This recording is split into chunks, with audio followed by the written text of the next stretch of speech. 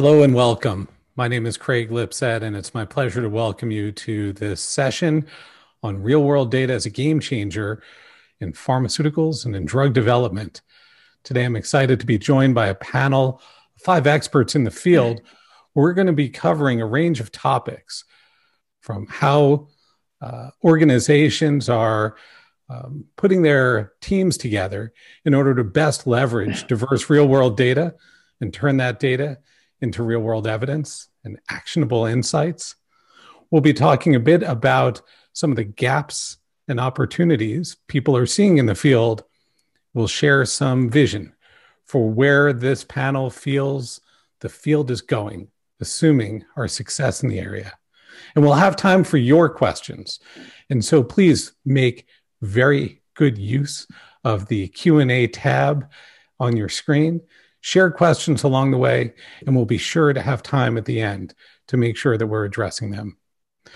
My name is Craig Lipset. I'm an independent advisor in the field of clinical trial innovation and on the faculty at the University of Rochester, as well as Rutgers University in the Department of Health Informatics. And it's my pleasure to be joined by this panel who will be representing their views during our session and not necessarily the views of their employers or other affiliations. With that, I would like to introduce each panelist and invite them to share a bit of perspective on how they are making use of real-world data in their work today. And to kick things off, I would like to begin by introducing Bernard Hamelin, who is the Global Head of Medical Evidence Generation and Global Development at Sanofi. Bernard, welcome. Thank you, Craig. Thank you for the invitation. It's my pleasure to introduce the work that the organization Sanofi has developed over the last couple of years in the real world. So my name is Bernard Hamelin. I'm the Global Head of Medical Evidence Generation at Sanofi. It's a team in charge of the delivery and the planning of evidence generating through real-world data using both conventional descriptive analytics as well as advanced analytics and platforms. The combination of real-world data and conventional or advanced analytics is offering great promises for informing development of safe and effective treatments, for accelerating also the delivery of clinical trials. The regulatory aspect of these data is still submitted to guidance from FDA and EMA, and we believe that the number of cases where we will be able to use these data to support and to generate new applications will be growing very rapidly after the guidance will be issued later next year. The use of real-world data is also extremely important for the access to the personalization of treatment, identifying subgroup of patients that are really responding well with limited side effects of our new treatments, as well as differentiating our products. And when you combine patient-level data generated through application or device with real-world data, you start to have a really robust way to build models predicting outcomes that are important for physician and patients. However, all these promises have some requirements.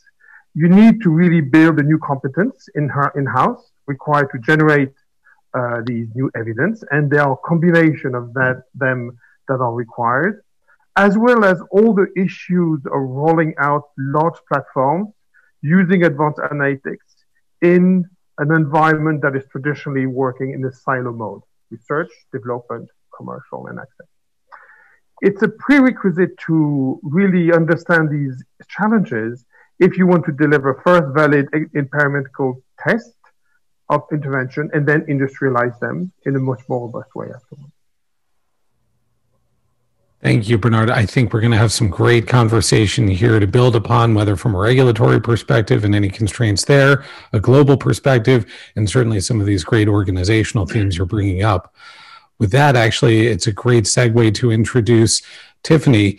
Tiffany McCann is the Vice President and Chief Data and Analytics Officer at Otsuka Pharmaceuticals. Tiffany, welcome. Thank you, Craig. It's great to be here. I'm so honored to be part of this panel, and it's such an important topic. I believe that there's a bit of a universal understanding that we're seeing there's unrealized potential with the use of real-world data. And taking that leap from real-world data to real-world evidence is what my organization has been really focused on. So I took this role a little bit over a year ago when Utica decided to have a centralized data and analytics organization. And when I say centralized, it really is bridging R&D through commercial and even our corporate functions, HR, finance, et cetera. So we really do look across the whole life cycle of the drug compound. And what we've been really primarily using real-world data for recently is mostly around reimbursement and dossier perspectives. But we are going beyond that in recent days and looking at patient journeys, for instance, and that patient journey will allow us to understand feedback loops, and understanding the patient's journey will allow us to take that information from a commercial perspective and also help inform our trial designs and our dossiers from that perspective to allow for more optimized commercialization. So there's been a lot of effort understanding those feedback loops in my organization, and having it centralized has been helpful in that respect. A lot there to unpack as we think about both organizing for success, but also how we can best leverage our people and our resources and our know-how across the enterprise and align it against patient journey. Thank you, Tiffany. I'm looking forward to talking more. Our next panelist joins us from Merck. Ravinder Dewan is the Vice President for Outcomes Research in their core oncology. Ravinder, welcome. Well, thanks, Craig, and thanks for the invitation. As Tiffany pointed out, we're obviously honored to be part of this very astute panel. And then, you know, it's great to be here and discussing one of the key topics and issues that is, you know, near and dear to all of us here, and gaining a lot of strength in the industry. And I think if you look around, there's an explosion of activity in the real world data generation aspect of it in the last 10 years, and then converting that real world data into the real world evidence. So what we typically do as part of the organization that we have within Merck is to generate the evidence throughout the life cycle of the products. So we start very early on looking at what sort of real world evidence is going to be required and needed in our clinical development program that allows us to address the needs in the different phases of the drug development process. And then simultaneously, while we're looking at it, we start to generate the evidence on what is the epidemiology, utilizing some of the real world evidence that we can access, and start looking at what the disease, the cost of disease and burden of disease would be. That allows us also to do some predictive modeling from an economic modeling standpoint to see where we would land in terms of patient access and reimbursement once the drug gets to the market. And then once the drug gets to the market, it's our responsibility within this group to utilize the real world evidence that we generate to strengthen the value proposition of our products for access at the time of launch. And then once the drug is out there, then there's a whole slew of stakeholders that approach us that they are looking to see how the drug is going to perform in the real world now. So you have stakeholders, typical HTAs and difficult payers were asking, you know, you showed us that evidence in the clinical trials. Now, how is that drug is going to do that in the real world? So there's a need from that standpoint. So we start thinking about what sort of evidence and what sort of studies that we will need to utilize some of those real world data and evidence. And then, of course, the HCPs are asking more and more that how is the drug going to perform? What are the safety concerns? What are the efficacy concerns? Can we actually replicate all of that in real world? Along with, of course, the patients are asking, you know, we saw all that promise in the clinical studies. What would I face and how would I react and how would I actually utilize some of the outcomes that are promised in the clinical trials? So whole slew of needs that are being generated within the organization. So if you look at that, clinical development folks are asking for real world data. The commercial teams are asking for real world data, and commercial teams are actually asking a real-time real world data so that they can have information in their hands. What were the patient starts in the last few weeks or months?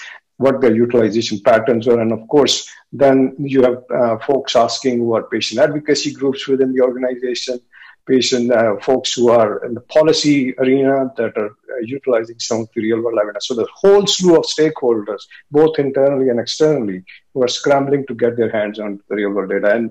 And we sort of feel that, we are sitting in that sort of sweet spot within the organization, can bring all different elements together. As other panelists have alluded to, how do we bring the information technology? How do we bring in all the different elements from medical affairs and other parts of the organization to bring forward this? Thank you, Ravinder. And this is a great observation as well around the diversity of our panel. Some of our leaders are really thinking about data across the enterprise, across therapeutic areas and different functional lines. Some are focused in therapeutic areas. And Krishnan Ramanathan from Novartis joins us as the global program head for neurosciences at Novartis. And so, Krish, I have a feeling you're also bringing a very different lens and perspective on how you're making use of real-world data today. Thank you, Craig. Absolutely. And it's a pleasure and an honor to be a part of this panel to have a discussion on real-world data. So as Craig mentioned, my name is Krish Ramanathan, working in the Novartis Global Development Group, and I'm a program head for neuroscience. Currently, my responsibility is overseeing a program in multiple sclerosis. So it involves leading a team of people cross-functionally, all the way from the research side through translational medicine, safety, medical affairs, market access. It's a dream job to work on this because you can really see the impact happening. We start off with a target profile, like probably many of my colleagues do in the industry, right? And that's a sort of a vision for what you'd like to achieve with the product. And we're assessed, or our success is measured on how can we translate that to a reality, to get a drug with an approval or a label that matches to what the vision was. And it's an amazing pleasure to see how so many people have to work to get a small vial of liquid or a typical white powder through an approval process, right? And I'd say hundreds of people work on a single program. And real world data is something that is adding a lot more meaning to us now. So our job is to, what we say, get an approval with a target profile or label in an indication that we seek, that matches the vision, that brings the evidence, and also obtain the access in that target population. And sometimes what is needed or what is required to get an approval may not be sufficient to get the access, because either the standard of care has changed or the evidence needed is going to be more substantial than what we've just demonstrated to get an approval. So we keep looking into how can we incorporate some of the real world data in parallel to the discovery and development of a new medicine to bring that to bear to these discussions. I mean, one particular example that I'm really fond of understanding and looking at solutions is when you do a clinical trial, you look at what a clinical comparator would be, what a comparator that you want to displace from the, shall we say, a treatment pattern, or something from a competitive landscape that you say you want to displace, and you provide better evidence. And this you choose as a comparator that gets agreed on by the regulators, and you try to show demonstrable substantial evidence of improvement in health metrics compared to this. But there's always an indirect comparator, something else that is there that you're compared to in the industry. And at the arrival of an approval, you don't have any data against this comparator that is seen as a pricing comparator or an access comparator. And how do you do an analysis that shows an indirect analysis? And then when you discuss this with statisticians, you get down into little rabbit holes on you can't compare across these trials. So we want to come up with better methodologies, and lots of tools are available today, but that's our vision, to see if we can do a parallel development to show the data that is required for market access and for practitioners, for clinical practitioners in this. So with that, I hand it back to Craig. Krish, it sounds like a great, very practical example around comparative effectiveness, leveraging real-world evidence along the way. Finally, rounding out our panel, I'm pleased to welcome Terry Bresenham. Terry is the founder of True North Health Advisors and is the former Chief Innovation Officer for GE Healthcare. Terry, welcome. Thank you, Craig, and thanks to Jen for hosting this session, one that obviously makes a huge difference if we get this equation right.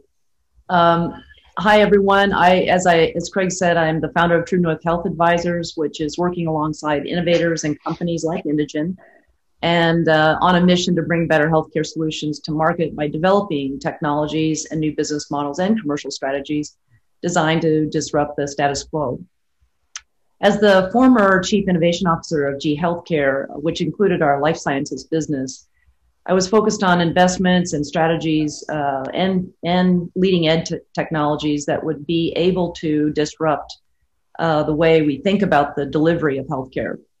And my experience with real world data, and many of the panelists have spoken to some of the critical points here, but we were looking at how can that drive the decision making of the on ground reality for patients and the caregivers, and how that everyday healthcare delivery model, as we all know, is never very straightforward.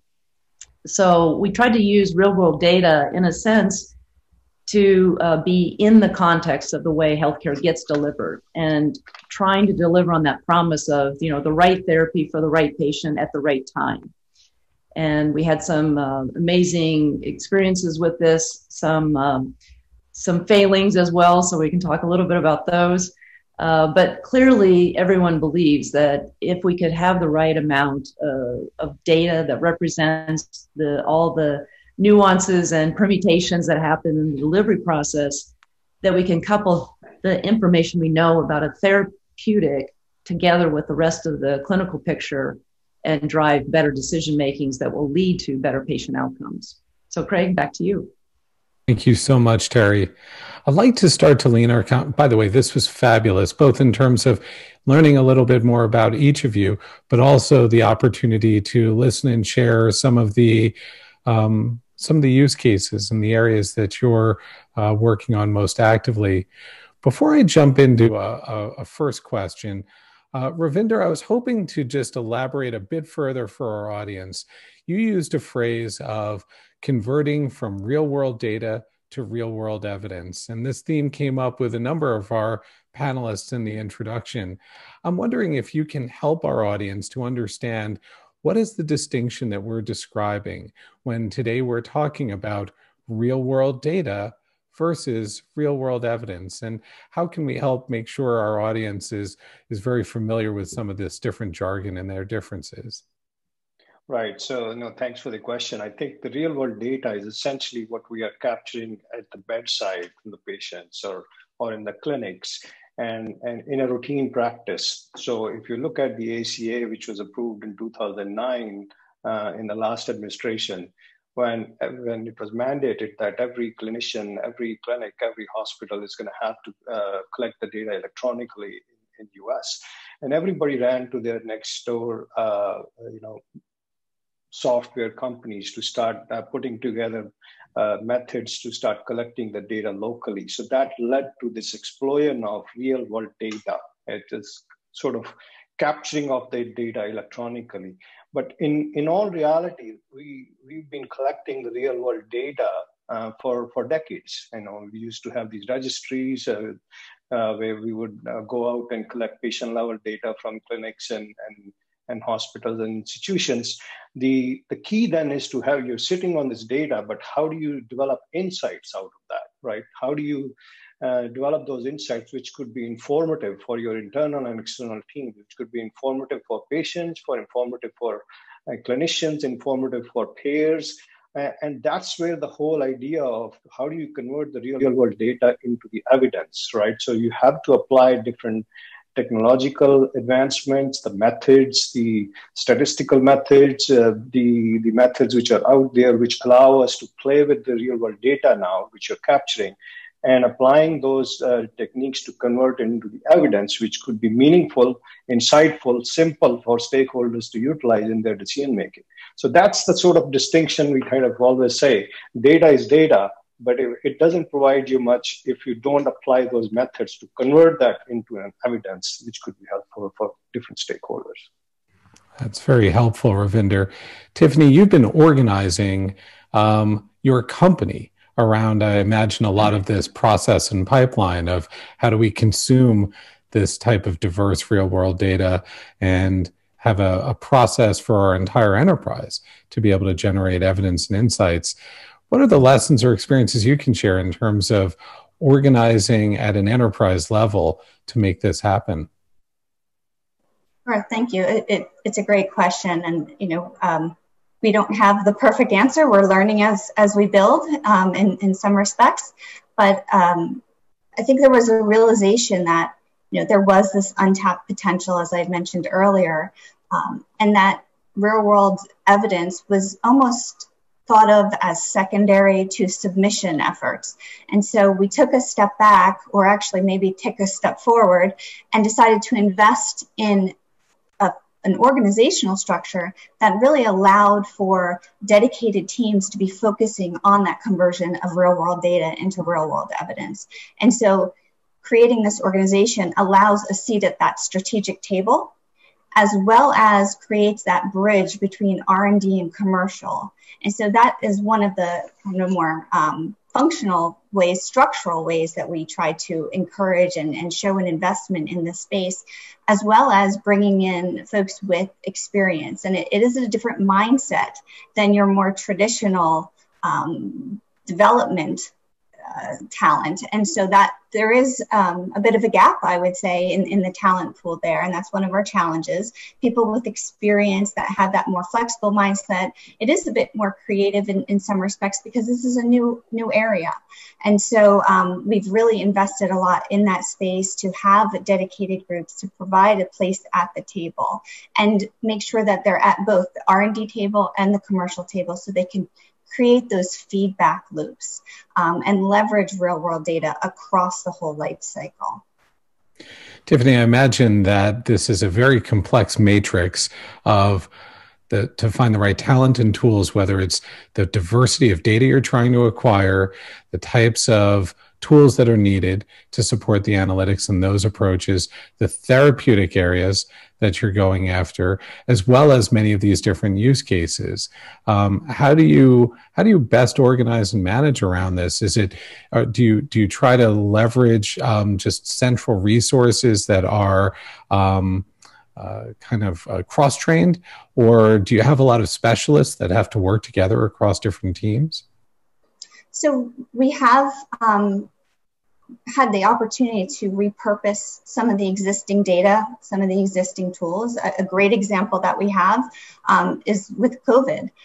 We were leveraging new data from CDC, Johns Hopkins, but we were leveraging it to answer different questions, right? We had different questions coming from R&D around trial recruitment versus questions from commercial around sales reps going back out into the field or coming in from the field. And so that's a great example of where we were leveraging common data and common data platforms to answer questions across that life cycle. And even the platform that we used to bring in that data had been in place for our clinical data review. It was our clinical data review tool, and it was built years ago.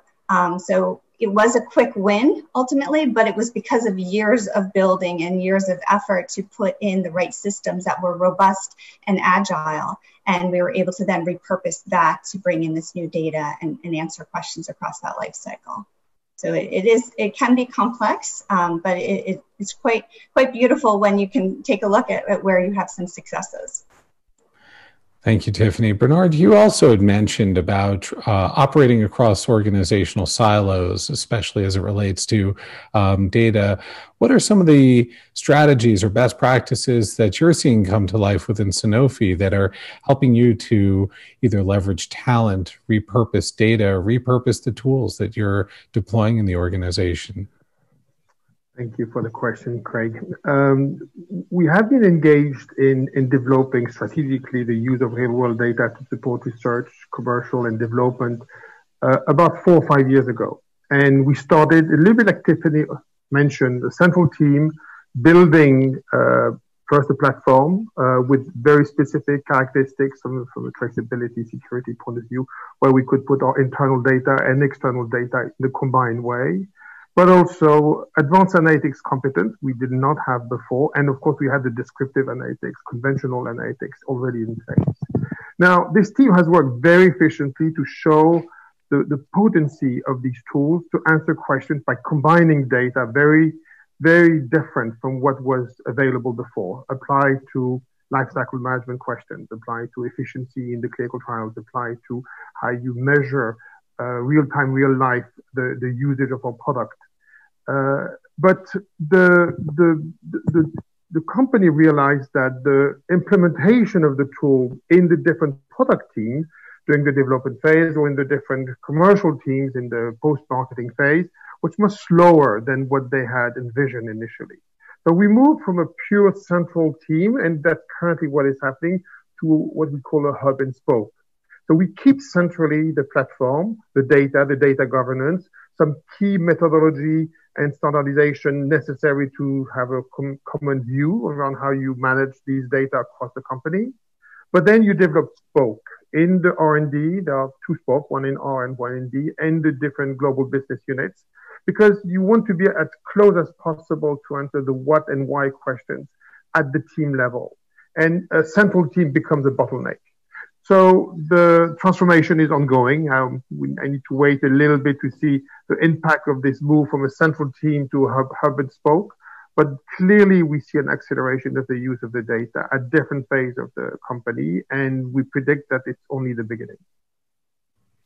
Thank you, Bernard. Greg, if I could just add to that, I think if you look at what both Bernard and Tiffany were saying, this is a fascinating evolution that's happening in the industry, and most of the companies are sort of moving into that model because with the data explosion, there is a desire to sort of bring more and more data sets into the house so you can address and apply different techniques and methods to address the needs of different stakeholders, whether it's commercial development or whatnot. So given that model, what you're seeing is not only that, but we are applying tremendous technology from information technology colleagues to just come together and develop those applications and apps internally, which allows them to utilize the methodologies that Bernard was talking about, that if you have questions coming up, similar questions coming up from different parts of the enterprise, if you have the application and the right methods in the central location, then people can go in, pick the data set they want to look at, and apply that and get the answers quickly. So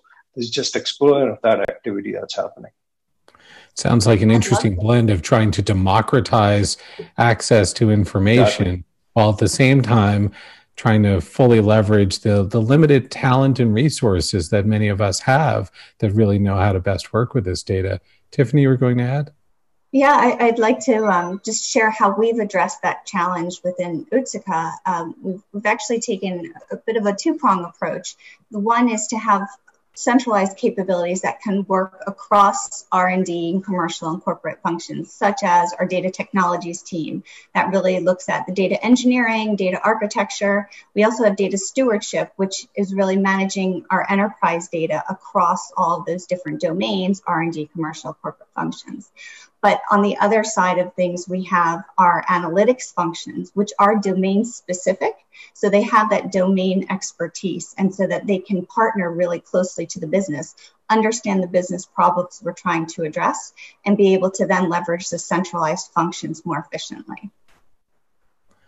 Thank you for elaborating, Tiffany. Terry, as an active advisor in this space and a former recovering executive in the field, do you have a sense of how either organizations are best organizing themselves in this category, or perhaps where they seem to be struggling in terms of leveraging and repurposing data and talent internally? Well, I think it's a phenomenal question, because it's one of probably the biggest barriers for success, or rapid success, I should say, in the way companies look at this. Mainly because it's a little bit of what Tiffany was just saying. It's how do you organize this information? How does the ingestion of the right information get put into the system so that people can actually make use of that? The second is it just cuts across a lot of internal boundaries that we've conventionally built, or these silos of the way we've been operating. And I think to convert this information into things that can be useful, whether that's understanding the right cohort of patients that we should do a trial on, whether we can use this for synthetic trial information. How does that convert into the way in which a customer ultimately will select which patients will be eligible for this, or insurance providers, providing that cost-effective information. But as you think about it, it is an inevitability, and it takes a lot of effort. And I think a lot of trial and error, frankly, Craig. We can try to say, here's the things to try to do, and setting up your information properly to make sure you curate the data carefully. I've seen a lot of mistakes just by the fact that, kind of junky data got into the system, and then that misled, the decision making. So I think there's a tremendous amount of things that we could structurally look at and systematically try to set up. But there's a cultural aspect to this, which is companies have to understand how they're going to participate in a team sport of real world data to real world evidence that's sometimes quite different than what they've been accustomed to. That being said, I think teams that I've watched go through this metamorphosis almost, once they get that understanding and they have developed some evidence, and a great example is a project we did with sepsis. And it was our team having to figure out how to work across these multiple boundaries, but it was also working inside the healthcare system where they also had their own institutional boundaries, if you will. But once we got that right and we could actually see how dramatically this was changing the delivery of care, the patient's outcomes, the cost of care, it got people really excited. And I think the institutional, inertia that had to get overcome, like a flywheel, almost very heavy lift to begin with. But once you kind of got it going, it was more self-evident for people why this works. So I would encourage anyone that's, even if you kind of feels very hard or you stumble once or twice, it's worth continuing down this path, because there's really, truly, probably the most advantageous ways we can change healthcare is through this mechanism. I think it's such a great point, both around organization and culture, and making sure that we're bringing our teams along. And Krish, I think about you in that category, because we've been talking a lot about things at the enterprise level and best organizing our strategies here, but your teams are boots on the ground. They're owning the molecule and the development strategies around them and bringing them through to the market.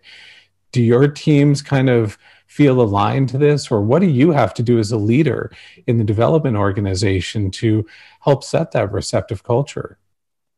It's a great question. And I was going to add to what Terry was just saying, that we have to take some risks and implement things, because if we just sit aside and watch, I think the real world data will continue to accumulate, and you'll continue to be using old practices for doing new trial designs. One of our challenges is that we are both producers of this data and consumers. So as we do clinical trials, we just produce tons of data. And we need to look into that as well before we go on to say, okay, what is the real world setting out there? And we need to absorb the real world data, be able to design better trials, make it practical, and see if we can bring it to patients faster. So I think being tied to role types and archetypes is still a bit of the yesterday's drug development, right? We are all consumers of data, no matter what our title is, even if it has data or data science in it, which is attractive to put in the title nowadays, but we are all producers and consumers of data, and we need to realize that and find ways to see how we can connect it. Because if we produce data in our silos, as Ravindra mentioned as well, and Bernard, you did, that the safety data will sit with the safety team, the omics data will sit with the research team, the medical affairs, real world data collection will sit with that team, but then we'll be doing traditional drug development. So we look at ways to see if we can, one example I mentioned is to see if we can come with the evidence at the time of launch.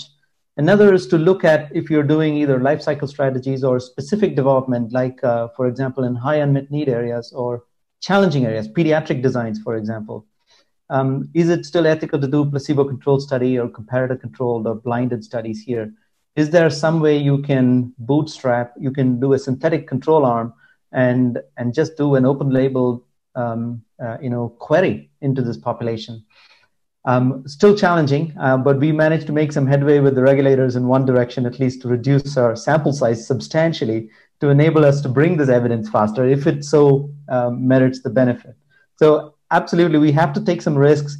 We have to go beyond what our job title wants us to do. And we need to be conscious of what we generate, because if we don't connect it and if we just let it sit in a hard drive, it's not going to be of use. You know, Krish, one thought based on what you were just sharing is this sense of urgency for all sponsors and drug development teams to bring opportunities forward for the regulators to react. I've found from most teams that I talk to and work with that the regulators are extremely receptive. When I was at Pfizer, we were doing submissions for new indications for existing drugs based on real world evidence. You mentioned a great example here. Terry called out about our ability to use potentially synthetic control arms or alternative control arms for our trials. Krish, are you sensing as well that the regulators are receptive as your teams are starting to put together these new plans? They are. I'd say that they have to take a balanced approach here as well. I think they have a responsibility that goes beyond approvals of new medicines to population safety, to maintaining standards that have been put in place over years of understanding of drug development. So to make a leap of faith here to go completely into synthetic controls and real world data will be challenging. So going from there to saying, can you use some mixed methods or hybrid models to say where it is really urgent, where it is needed, where it's almost impossible to do new trials to demonstrate evidence, can you then take a bit more risk? And they are willing to certainly move in this direction. I think as industry members, we always want them to move faster, and we urge them to in any discussion that we take with them. But I see the importance that many regulators have highlighted this. There's also a churn going on in terms of what talent they bring in and who are the reviewers of this. People who've actually written the guidances 20, 30 years ago are going to be changed soon, and there will be new guidances coming in, but still those guidances are still in play. And as this happens, I think we'll see a lot more innovation coming in. I'm positive. Thank you. Thank you, Krish. And to the audience, please keep your questions coming in. We're starting to see some of them coming through now. And Ravinder, some of the questions are leaning into going back to this, this journey from real world data to real world evidence. Some people are wondering about the challenges that we all face as we're trying to choose the right analytic tools, or other challenges in moving from diverse data coming into our organization to meaningful, actionable evidence and insights. Ravinder, can you elaborate at all in terms of some of the key challenges that you're seeing in that step in the process? No, thanks. I mean, that's a great question. I think one of the key issues there is how do we build that trust? Right? How do we build that confidence among whether they're regulators, whether the payers, other stakeholders, patients, clinicians? How do we build their confidence in the real world data that we are utilizing to generate that evidence, right? So it all starts with having the right data. And I think one of the key challenges that we continue to face, even though we've made tremendous strides, and I think the evolution that has occurred in the last 10 years or so, it's been phenomenal in the data world. But we continue to face those challenges in terms of the quality of the data, the completeness of the data. That still continues to sort of bog us down in some ways. We've got enormous disparity in terms of the data collectors who are utilizing those techniques of curation. I think Terry talked about the data curation processes. We still think that some of the regulators and payers and stakeholders look at that and they think that the whole curation process is just like a black box. We don't know. Everyone is trying to apply their own algorithms to sort of dig into that unstructured data that we typically get and come up with some insights that could be applicable. So, to just that situation. So we don't have the standardization from that standpoint. What methods are we applying? We don't have standardization in terms of what algorithms we are utilizing to sort of get insights out of the real world data. And, we're jumping very heavily into applying artificial intelligence and NLP techniques into the data sets to develop that. And we've made great strides. We need a lot of validation in that area to sort of which one of those artificial intelligence techniques are applicable in which situation. which data sets. So I think those are some of the issues that we continue to face, particularly on the quality side of it, and how do we enhance the quality over time. That would help us enhance the confidence in the data set that we are utilizing to generate those real world evidence. I think that is something that we're going to have to work on vigorously across party lines here, across all different sort of stakeholders, across industry, to raise that confidence. If we think that we're going to be utilizing this data to a certain extent with our regulators and payers. That certainly sounds like a bipartisan issue. And so from a challenge perspective, Terry, you were sharing around culture being a key challenge for vendor. You were elaborating more about trust and confidence in the diversity of data that we may have coming in. Bernard, what types of challenges do we face, or how are you managing as it relates to choosing the right investigational tools? What types of analytics approaches do you and your organization need to bring to bear across this diverse data? Can you allow me maybe to comment first on what Javier just said, because I believe that it is in the field of data. I'll comment and answer your questions, but it Absolutely. Is in the field of data where we have the most important gaps. Let me explain. There are usage of real-world data that are not debated, provided that we have the right level of quality of data regarding understanding burden of disease, usage of the treatments we want to measure, or safety measure. They are already included in regulatory procedures, and we use them quite commonly also in market access discussion to measure our commitments post-approval. Where it becomes complicated is when you have data on disease that are meant for research purpose, so pre-approval, don't have products on the market that really mirror what you're looking for, and therefore the quality of the data with the right biomarker becomes research grade data, I call, and they are kind of really complicated to find. And the other issue we face, a very practical issue, we have adopted a strategy initially at Sanofi to combine a lot of data we can acquire with high quality curation on our platform. But in reality, the majority of the data will never be available on our platform. We need to work with federated data where the data stays in the hospital. We just move our tools to the hospital to run the analytics there and to consolidate aggregated results at the sample team. And the technology here of federated analysis is something that we are looking very carefully. There are different methods used. We think that is something that we needs to be validated. The validation process sometimes takes a bit of time to check that is really meeting the expectations from internal stakeholders, but also external, like policymakers or regulators.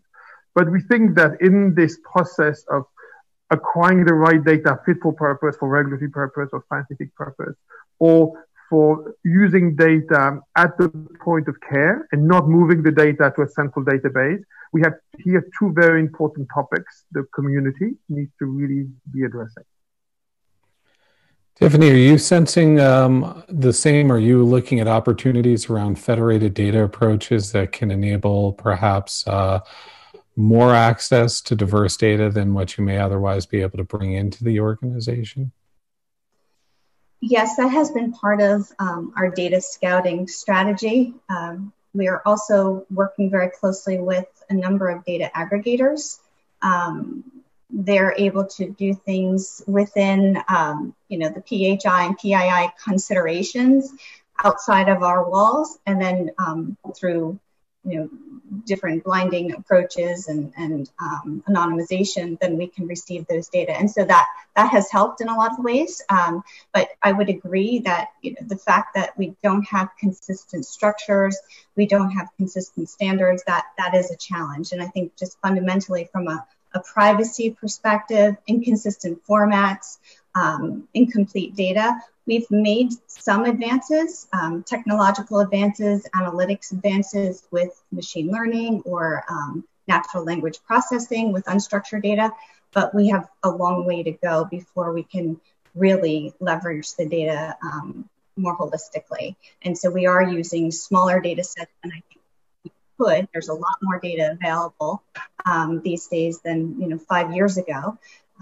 The other challenge that we're seeing, though, is with bias, right? So, I mean, there's bias or possible confounding with the way real-world data is collected. And so that is an inherent challenge with real-world data. So there's, a compound effect with using real-world data. And again, we have been making numerous advances technologically as well as with analytics approaches. So, the future is bright, but that doesn't mean we don't have those challenges today. Thank you, Tiffany. Krish, we have a question coming in about the feedback loop for real-world evidence coming back into development organizations. And how do development organizations today manage when perhaps some of the real-world evidence that starts to come in looks different from their assumptions that they had made, whether around development planning or even what it looked like from some of their earliest clinical studies? We know that sometimes things don't look the same, and as we broaden out to perhaps different patient populations on the real-world data side, how do you see people in the organization in the trenches on development teams managing when they get data in like that? Oh, that's a great question. Often enough when we have an approval and we've sort of completed a development process, the buck doesn't stop there. So we have a commitment, including to regulators, to collect real-world data and to demonstrate safety, because these approvals come with certain commitments to either close some gaps or to answer some really poignant questions on the academic side of what is the safety in a larger population. And we have a responsibility to collect, to analyze this, and then look at the match to what was obtained in the clinical trials in a very, synthetic population of prescribed patients of who would fit into these criteria.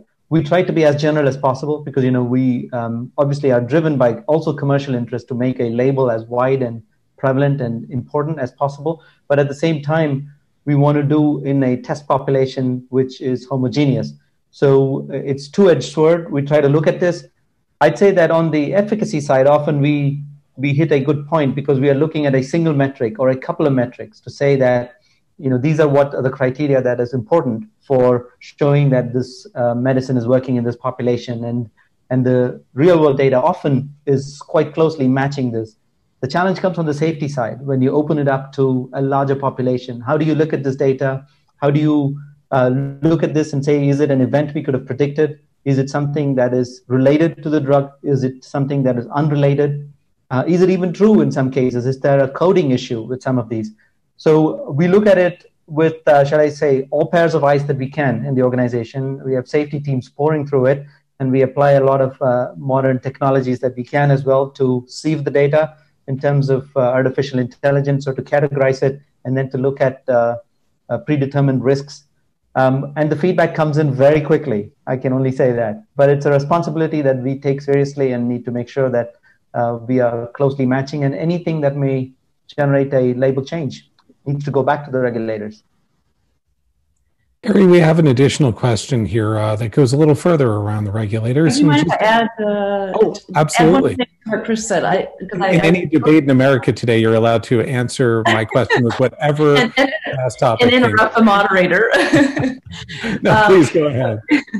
So one of the other things I think it's really important to appreciate is how many of the user communities or academic centers are building their own set of data analytics on the evidence, in particular, I would say around adverse events. So I think it's going to be this interesting coupling of which the drug manufacturers are obviously doing the right things. But I would say the users community is now getting more robust in their abilities to collect this information across a spectrum of what the care continuum is for a patient, and already starting to drive machine learning or deep learning into this process, for which they're going to come back and say, listen, we think it's this subset of population with these genetic markers or other conditions that may be not appropriate. So I think the interaction now. It almost goes back to that comment from Bernard and Tiffany earlier around federated data models, but this is really also federated analytic models where you might have this distributed world where different institutions are doing their own analytics, and how do we roll up those insights? Right. Especially, countries where they're building very deep genetic and genomic databases on their patient populations. I think these are going to be very important as far as the way we think about the future of immunotherapies, for example. And I think that's where some of the points that Chris was also raising earlier, that once the drug is out there, that we have the obligation to collect the right safety data and bring it back and provide that for the public safety. And that obligation, we take it very seriously. We do all the data dredging and bring those insights. But I think the question that you earlier also asked, it relates with the effectiveness data as well. So how do the development teams, once the clinical trial has been completed and the drug has been approved, there are certain endpoints that have been proven in that sort of constrained environment of the clinical study that has been submitted to the regulators. Now we go out and do a real world study with all different caveats and biases, and we start to demonstrate slightly different sort of effectiveness in the world. And it's a very difficult situation for the development teams to sort of look at that and absorb that, because now you're seeing different results. And that's quite a bit of a debate that occurs with the clinical and development teams, with the now real world evidence generation teams, and what you're trying to do and what you're seeing. And so we need to be really careful which jurisdiction you're applying, what kind of study you're doing, what kind of cohort identification process was employed, what sort of inclusion-exclusion criteria was employed in the real world to get to that. And that's where, again, it's all kind of tied up, in the sense that what data set did you use? So the robustness of the quality of the data to get to those insights. So I think it's a really great question, that how do you sort of, once you develop these real world insights either by yourself, or there are other sort of parties in the field who actually go on and do that for you. And then how do you manage that with the development teams? Now you start to see them in different results. Thank you, Ravinder. Bernard, we have another question in the audience that builds on some of the conversations we've been having around regulators. And I'm wondering if you have any perspective on how regulators or regulatory view has been evolving in recent years, in particular, perhaps adding a global perspective. Sometimes where I sit, may get a little myopic with enthusiasm around the FDA, but are we able to see certain trends happening across regulators around the world? I think we need to distinguish what is data that are pivotal to get a new indication or a new product, or a product that is already on the market, from supportive data. And it makes a big difference in terms of what you can put on your label or not. If you have pivotal data of efficacy and safety, there are very limited products that have been approved in the US and in Europe using real-world data. And primarily in the rare disease field, or in very specific oncology subgroups where the RCT is really very difficult to justify. But if you look at from a supportive point of view, either on the safety side or also on the population, on the dosing, and other aspects of the label, there's a growing interest to continuously update the label with the information we get once the drug is on the market. Hence, the agencies are now organized to have, if you take Europe, in the scientific advice, you have a real-world expert. So you can ask questions regarding the appropriate use. For instance, I was looking at Chris. In one of our programs, we have a very complicated control arm to build. We are trying to combine real patients in the randomization with a larger proportion of real-world data. So combining real patients that you randomize with real-world data in the control arm in a randomized way is a very new approach that we take risk. That is currently under discussion with both agencies. But it really shows that there is an appetite for dialogue, both in Europe and in the US. And China has issued earlier this year in the spring their guidance around what they would think appropriate for real world data, and they are very much in tune with what US and Europe are building today in terms of expectations of quality of data and methods. Thank you, Bernard. In our final moments together, I'd like to do a little bit of a lightning round and invite all of our panelists to be futurists.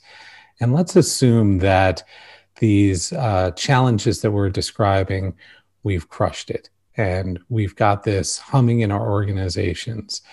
What will development or commercialization of new medicines, how will that look different over the next 5 to 10 years, given our success in our real-world data and real-world evidence efforts?